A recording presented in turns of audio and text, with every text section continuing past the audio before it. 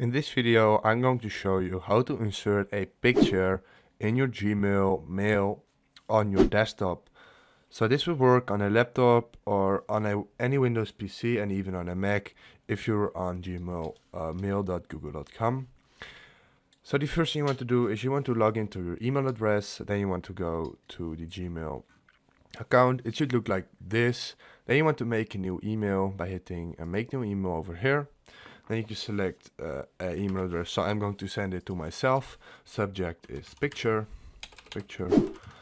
and here you can put any text I want. And here comes the important part. So if you want to add a picture, you have to hit this paperclip to insert a file. And then this comes up, and here you can select any file from your PC. So this flag, a Dutch flag, is a picture. I'm going to open this, and as you can see, it's going to load into the email. And when I hit send, I can show you, because I sent it to myself, this is the picture. So you can send this to basically anyone and they will see the picture. So you get the point. So if this video helped you out, please leave a like, please subscribe, and see you next time. Bye.